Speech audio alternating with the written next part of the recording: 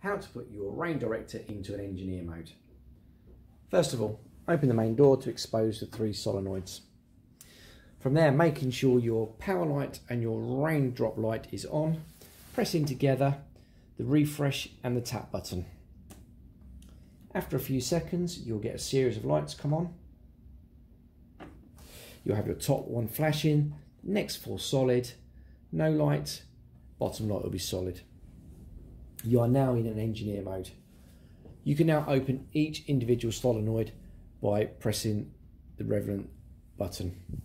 Bottom one refresh opens the refresh solenoid. Pressing it in will release the water. Taking your finger off will shut the solenoid and stop movement. Tap button, when you press that button in, that will open the mains water valve. That will allow mains water to start filling. When you take your finger off of it, the solenoid will shut. Same with the raindrop. The raindrop will open the pump for the rainwater to go up to the header tank. When you take your finger off, it will stop. Now, to remove it from engineer mode, all you need to do is press the palm trees, a red flashing light, press the top teardrop, that is now back into a rainwater mode.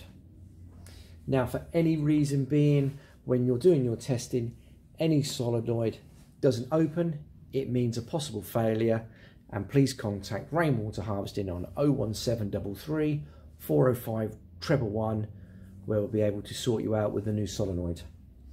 In the meantime, open your mains bypass valve, quarter turn, and depower.